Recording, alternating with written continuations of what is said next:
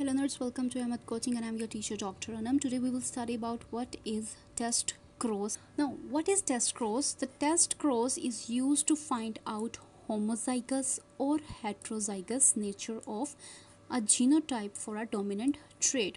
For example, you have two plants. I have round shaped plant here and the other plant is also round shaped.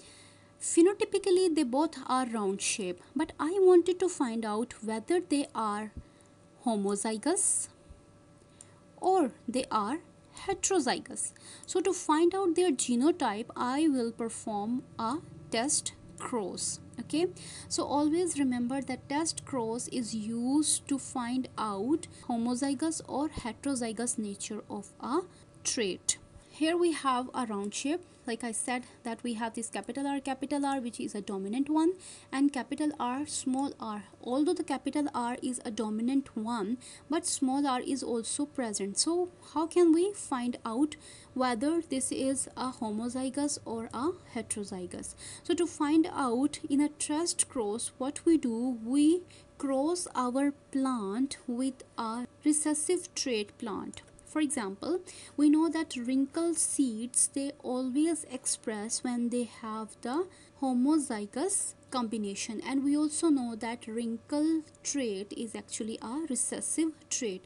So what I will do, that I will cross these two plants individually with the wrinkle seeds. For example, this round shape here we have, and I'm going to cross it with a wrinkle shaped seed which has small r, and this one I'm going to cross it with also the wrinkle seed. So what will happen during the meiosis, the alleles, they will separate from each other. In this case we have this small r, and the round shape we have only r. But in case of heterozygous, we will have two types of gametes, capital R and small r, and for the wrinkle one we will have only the small r.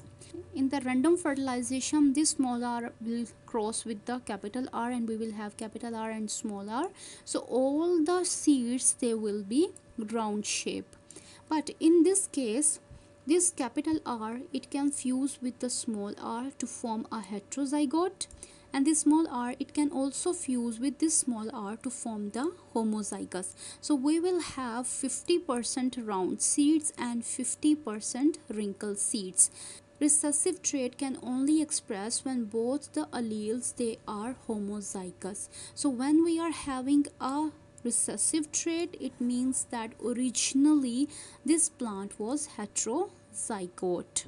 So this is how we can find out whether a plant is heterozygote or a homozygote by the help of test cross. So this is what is test cross. I hope this lesson is clear to you. If you still have any question, you can ask me in the comment section. I will see you in the next video.